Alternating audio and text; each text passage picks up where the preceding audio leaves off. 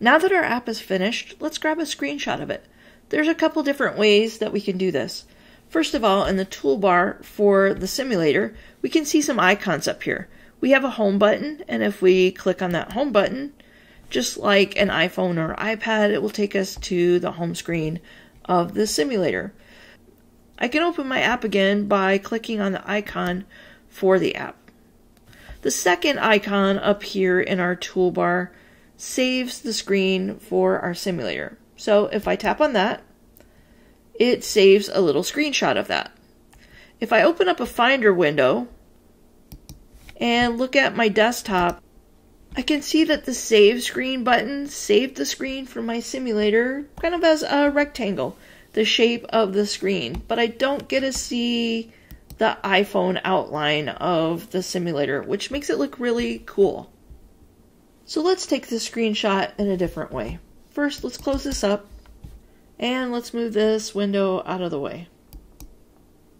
Now let's take a screenshot of the simulator window running our app.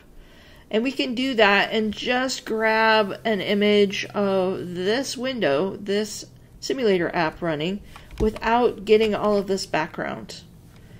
So what we want to do is hold down the Command key, the Shift key, and the number 5 key.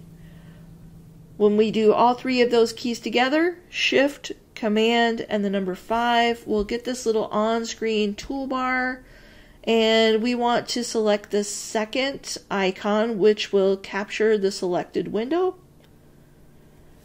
And then we can see this little camera icon kind of hovering over our simulator, and when we tap on the simulator with our trackpad, it will grab a screenshot of our simulator window with the device frame.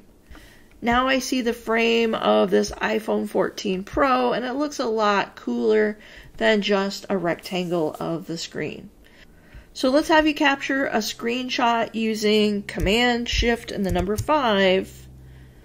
And then if the second icon is selected on the toolbar, you can just hover over the simulator app window and click on the simulator and grab a screenshot of your app running and get that really cool iPhone frame as well.